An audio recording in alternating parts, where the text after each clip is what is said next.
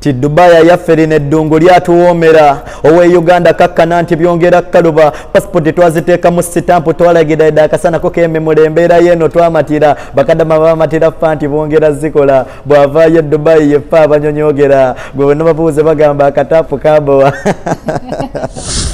mbalamusizaako mwenna abali ku mikutu gyaffe egy'enjawulo naye nga mbajjukiza nti ate Stage of Kings ate ye show etambuza buli muntu yenna wano e Dubai akannaginagi era nga ennaku z'omwezi 11 n'ennaku z'omwezi nga 12 of course shimmy events yasazeewo tukubanga etukubako mwana mulenzi kabako abasinga mumumanyi ewamu ne kididi kigenda kubeera mu masavu nnyo era nga olunaku olwaleero tusobodde okubanga ate tujja Abu Dhabi era nga tuli mu kafo akamanyikiddwa nga Courtyard by Marriott World Trade Center era nga bbaala eyitibwa Up and Below. Olunaku lwaleero tuli of course ne media ez'enjawulo tulina Nyondo Media, tulina Vibes UG, tulina Josh Likings ewamu ne DX3 Media era nga tukoledde wamu. So tugenda kutandika n'aba Wolf Entertainment era nga olunaku lwaleero basaze okubanga ate begatta wamu ne shimmy events babere nga ate baleeta abantu bano abantu babenga beyozaako ennaku bagenda kutubuuzaako batweyanjulire nate era tutandike ddala awo tumanye lwaki basaze okubanga ate begatta ku shimmy events okuleeta abantu bano wammanga. Assalamu alaikum warahmatullahi wabarakatuh. I and I Omar Wolof, the baddest and the roughest of the business, straight out from Abu Dhabi. Bane mwebale kujja media zonna ez'enjawulo okuva Dubai ne Abu Dhabi. Tubebaziza nga Wolof Entertainment mugiraba wano. Musajja ono shimmy events okuva Dubai. Saze wona jana atugamba banayo musajja mulese. Tugamba bane tubadde mu industry nga tusobola tuzaako muyimbi yenna.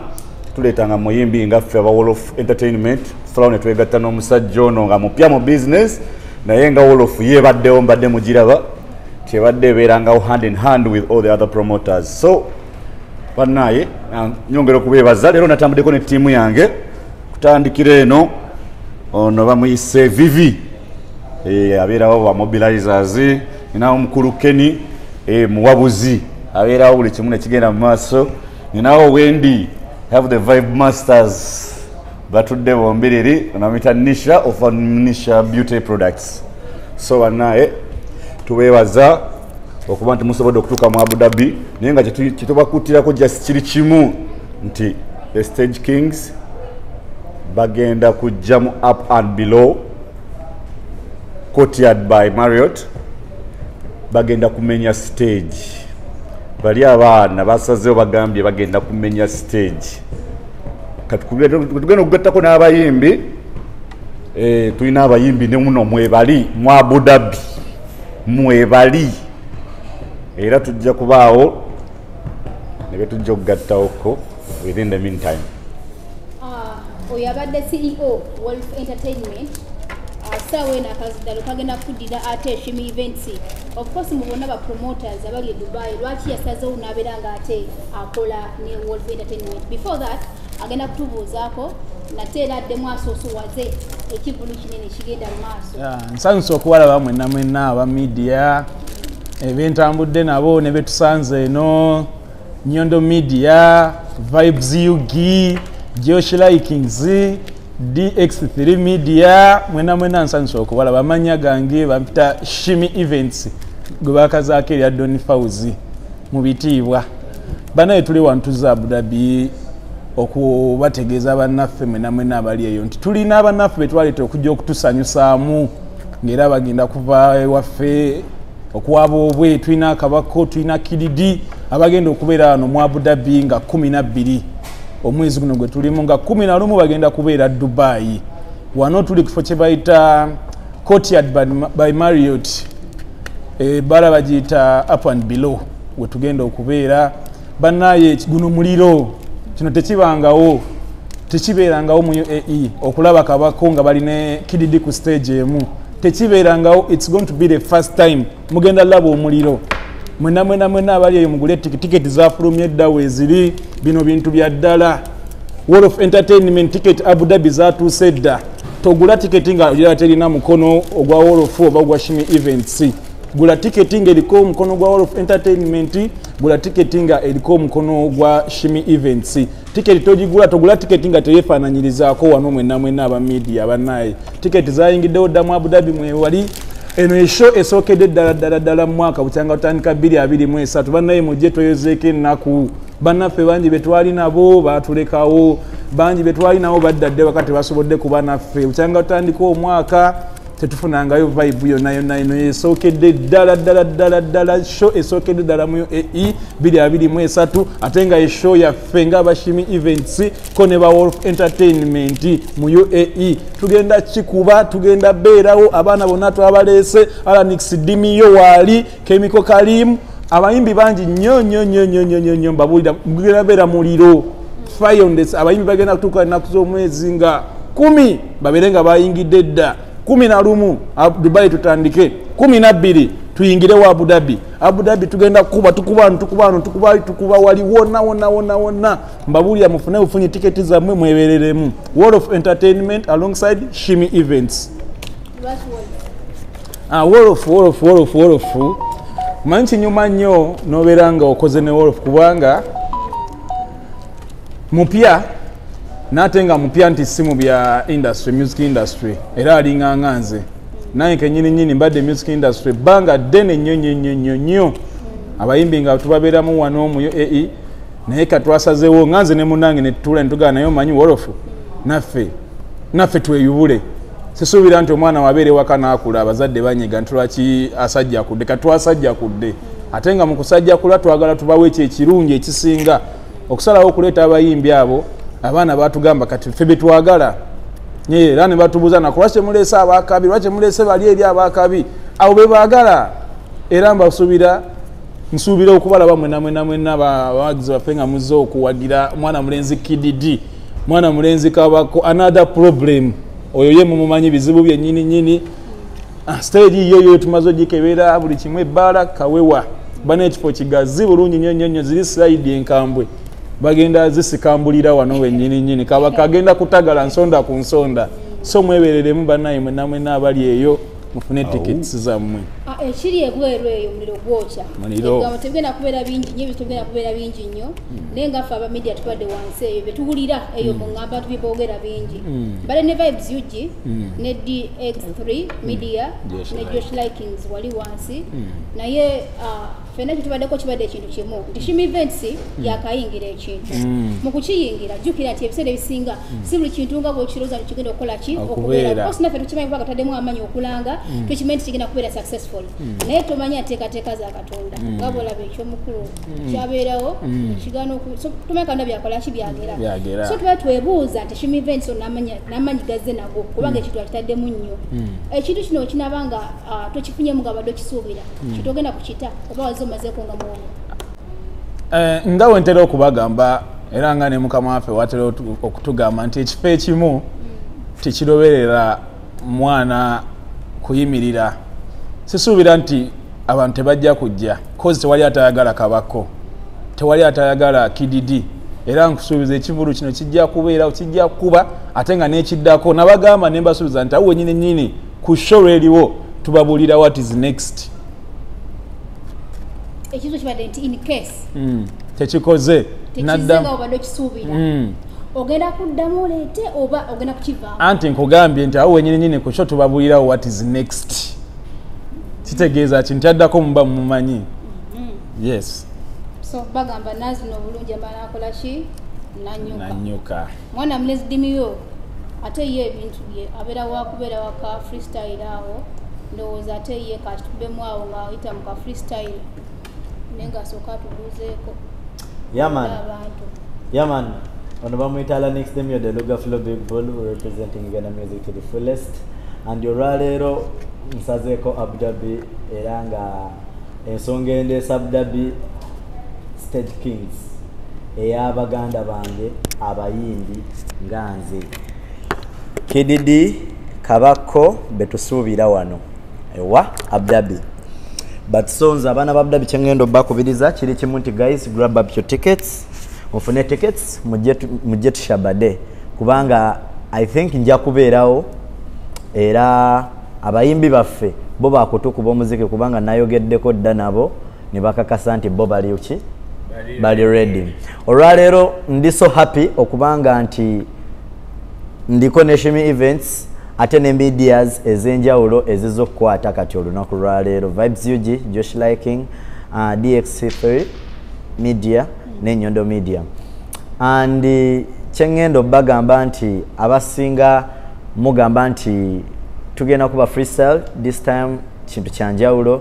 We have brought music, okay? We have music. So guys mujje musaleko, just wait. Kyengendo kugamba wait, mugenda kulaba engeri gye tugenda okukikuba, tugenda okushabada mwe munyume abaana bonna bajjule. Okay? Ti Dubai yaffe erina eddungu lyatuwoomera owe Uganda kakkana nti byongera kaluba passport twaziteeka mu sitampu twalagira akasanako k'ememula embeera y'eno twamatira bakadama bamatira ffa nti bongera zikola bw'avaayo e Dubai yeffe abanyonyogera gwe bonna babuuze bagamba akataapu kabowa sente nnina yagala mukazi gwe nzina naye so ebyana ebyokuzina bisaleko busazi buli kimu tukikole. Yeah man, thank you very much. Mwebale kumpuliriza. Bwogambye. Yeah man. Akageri kekiri nti sirinzeka of course waliwo owa media munango omulala oba abalala naye nga mmaliriza kankomekereze ne kino ekibuuzo naye nga kigenda eri Shimmy events.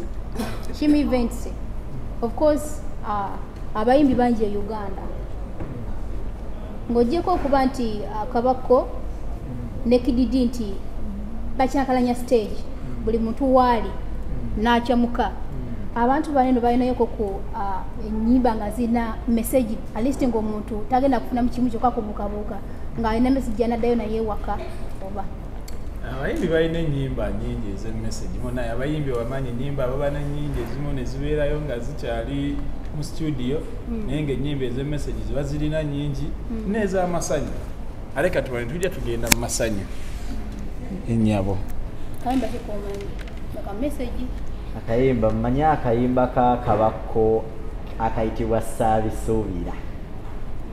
Yaman saabisuubira tindibirabako saabisuubira ebyo birooto saabisuubira tindituukayo saabisuubira osege kuba nawe yagamba kati essimu tuzambala nga ssaawa osegedde meaning zino smartwatch osegedde. Yeah.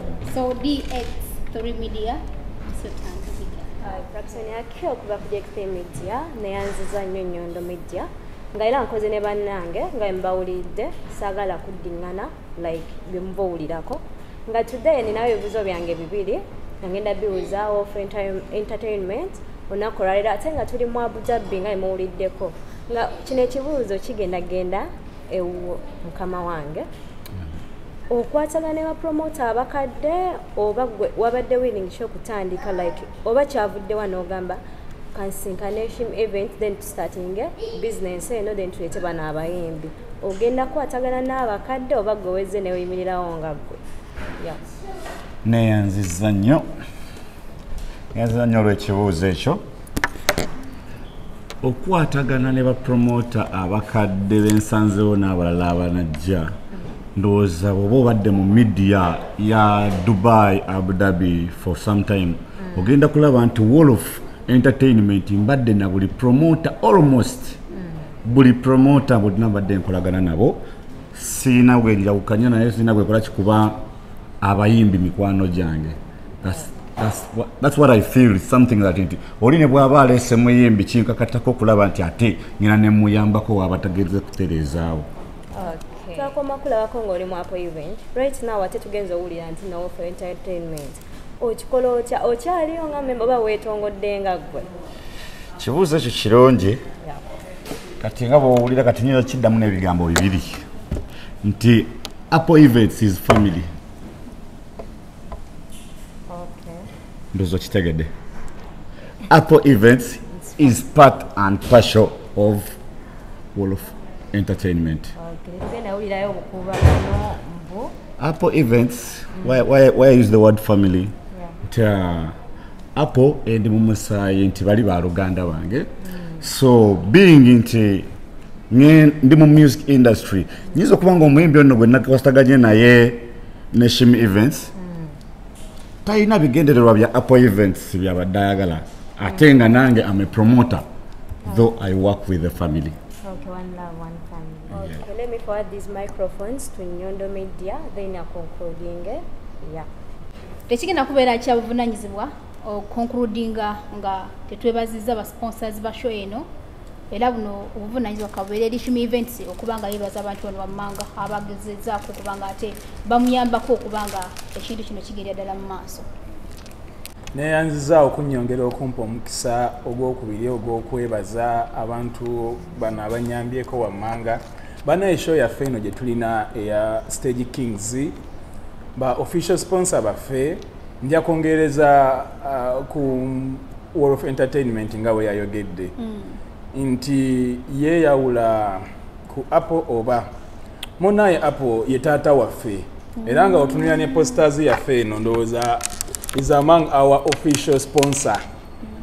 Abasinze okwagala show eno ebeerewo era bagitaddemu omukono era ensonga olwakirabanga buli kimu kyatambulidde fengaffe aba Shimmy Events ko ne ba World of Entertainment era nga show yaffe eno ewagiddwa aba DX3 Media newagirwa aba Apple Events, Uganda Airlines ye yetaddemu omukono gw'amaanyi nnyo Sky and Nature Tour and Travel yo twebaliza ddala.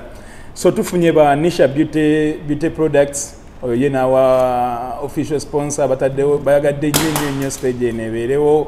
Twebaza ba Kampala Restaurant awo nabo bataddemu omukono gw'amaanyi okubeerawo kwa show yaffe eno. Ne tufuna Cattles Masse Resting House ye ate ye twasiimidde ddala byonna byokola. So big up Vibes Yugi, big up Nyondo Media, DX3 Media, World Eye, Josh Liking. Mubeerewo tubaagala nnyo, mwebale nnyo kutubeererawo, mwebale nnyo kwagala show yaffe eno. Gaffe aba media ogwaffe tugukoze ogw'okulanga tulinze kimu kubanga ate abantu mujja mu bujjuvu. Nazino obulungi atananyuka tubadde ku Nyondo Media amanya yenze Nyondo Rosette, Vibes UG, DX3 Media ne Josh Likings atakumira mpeera abatukumire.